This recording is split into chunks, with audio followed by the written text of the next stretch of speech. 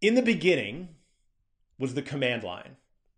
Now, some of you might recognize that as the opening line from Neil Stephenson's Snow Crash, where a computer hacker, who is also a pizza delivery driver, was going into a virtual world and becoming a warrior prince trying to solve the puzzle of a virus. Pizza, computers, and viruses. That sounds like a summary of my life these days. Now, there's been a lot of writing recently. The Washington Post just wrote an article about Silicon Valley is racing to build the next version of the internet, and it's called the Metaverse. And for those of you that aren't aware of the concept of the Metaverse, it's this constant on shared virtual space. It's persistent, it's cross-platform, which means you can access it from anywhere. It extends into the real world. It's got no limits on people. You can drop in, you can drop out, and it has real economy with jobs and shopping and media. There have been some versions of that. Second Life is the one that most people hold to. But that was really a niche product for a niche market. And there have been games, Fortnite, which we're going to talk about, World of Warcraft, who have created these persistent, always-on worlds, but they're not quite persistent, and they're not scalable. You can only have like 100 people on a server in Fortnite, for example. Now, one company that's trying to build the metaverse is Facebook. Naturally, they want to have 1 billion people in virtual reality, and they have a new product called Horizons. And it's in a beta, and it should be launching any day now for the beta testers. And it's only going to be available for Quest and Rift to begin with. And one of the amazing things is they're creating world builder tools for collaboration. So people without software programming skills like me, or creative skills like me, can create their own experiences. And you can do that with your friends. You'll be able to create, one of the demos they show is a laser tag game. So I could get on here with Gordo from Laserstorm and Jim Kessler from Lasertron, and we could create the most amazing virtual laser tag arena in Facebook Horizons and open it up for the world. Now, it's built on Unity, which is one of the two big game development platforms that seem to be dominating it. But they're trying to democratize Unity and make it in a way that anybody can use it. And so it's going to be really fascinating to see what Facebook does with Horizons.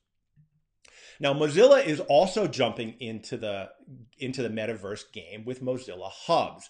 Now, for those of you that don't know, Mozilla is the company that brings you the not-for-profit web. They say, you know, it's people over profit. They tend to do things on an open source basis. They're the company that brought us Firefox, and they're building the metaverse. And they say the metaverse needs to be built on the web.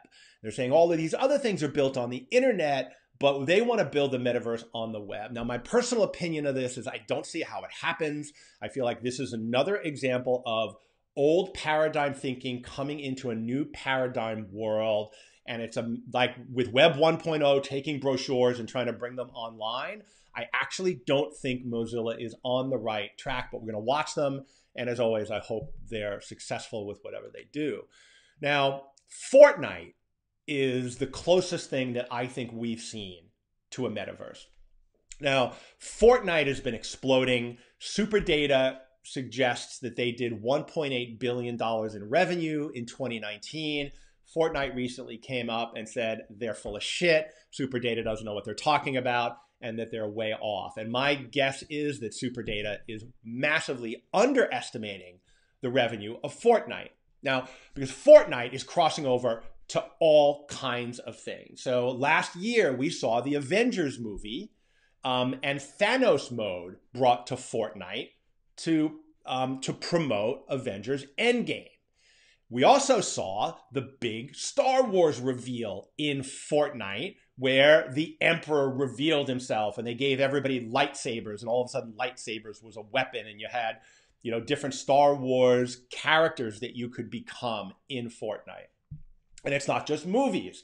Last year, the biggest music event of the year was Marshmello doing a live concert from stage in Fortnite. 10 million people live showed up in-game, 27 million more views on Twitch, and who knows how many hundreds of millions of views on various platforms like YouTube.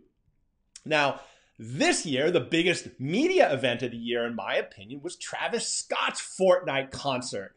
Right? Marshmello was a one-time event. Travis Scott did 5 versions of his astronomical event across 5 different time zones so everybody around the world could participate live.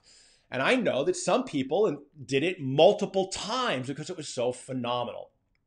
Now, as social media exploded, attendance grew for each event too. And this is the future of virtual event marketing. Used to be you would launch an event, and then the minute that event started, you started promoting next year's event. One of the things that I see in my show is that the further on we go in the show, the higher the attendance goes because people see it, people share it. You did remember to share and like, right? And then other people see it and they jump in. And so Travis Scott and Fortnite changed the way we're going to see events and that we're going to promote events. Now, he used this to launch a new apparel line and a new track with Kid Cudi called The Scotts. So music companies are getting into this and seeing the opportunity to create all new events.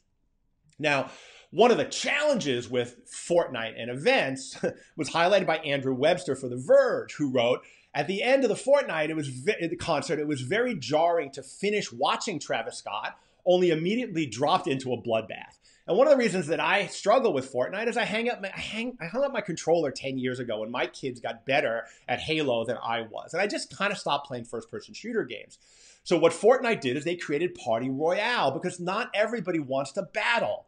Now they're going to celebrate 350 million players in Fortnite later tonight, your time, later this morning, my time. I'll be jumping into Party Royale on Fortnite. I want you to join me there. And we're going to be checking out all the things that you can do, shooting plungers at people instead of killing them and making them wait to respawn for 15 minutes.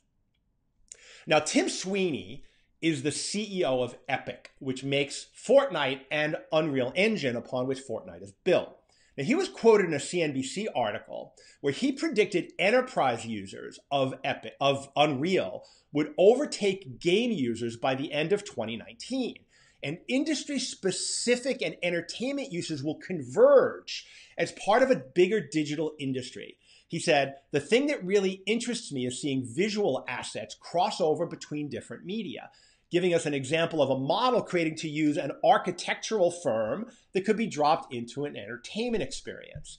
Now, an example of that is Star Wars Mandalorian. Now, Jon Favreau is changing the way movies are made. He's the guy that did The Lion King in virtual reality from a production standpoint. And now he's using virtual sets with giant LED screens and these environments built in Unreal Engine to make the realism higher than green screen and chroma key. And the cost is actually lower and production is faster. And it's fascinating how Unreal is penetrating all of these entertainment markets. Now, so what's it all mean? There are 7 million developers using Unreal Engine. Hollywood movies are using it to make more reliable, more believable movies and make them more affordable. Architects are designing buildings in it and using it for virtual walkthroughs. Sony Music is now hiring a team to work on the intersection of games and music in Unreal Engine. They've just posted want ads for Unreal developers, including game level designers. Now, this is Sony Music, mind you. Soon the entire creative world will be working in Unreal. And one key concept of the metaverse is the connection between the virtual and the physical, right? And so architects building buildings in Unreal that wind up in these virtual worlds. Now, Fortnite won't be the metaverse. It's a proof of concept. It'll be one land in a metaverse. And Epic will create the hooks to tie in all of these virtual worlds that all of these creatives are building together. Just in the last year, we've seen VR games from Respawn making the new Medal of Honor game for Oculus, nDreams doing Phantom Covert Ops. Check out my interview last week on that game. ILM X Labs Vader Immortal, as well as multi-platform games like Gears of War 5, Borderlands 3, Ace Combat 7, and the remake of System Shock, all built in Unreal Engine 4.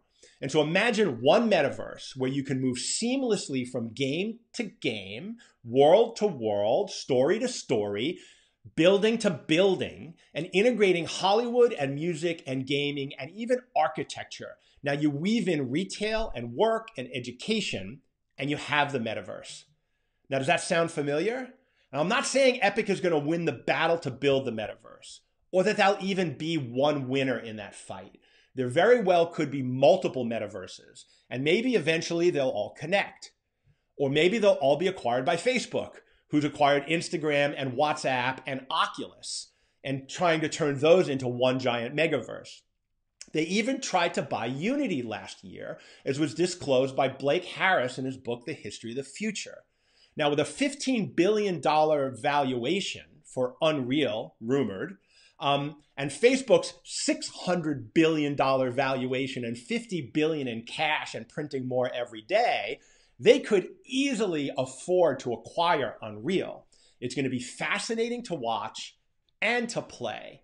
And speaking of playing, don't forget Party Island later today or tonight, wherever you are.